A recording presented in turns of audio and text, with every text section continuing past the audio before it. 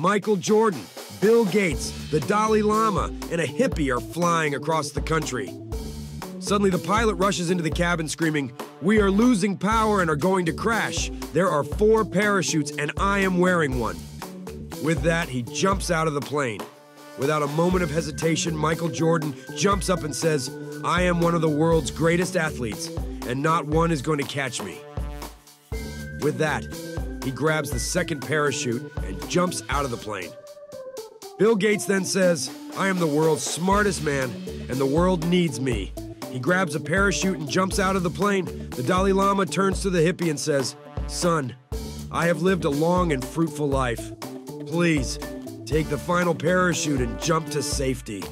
The hippie, wearing a sly grin, replies, "Don't worry, we can both be saved.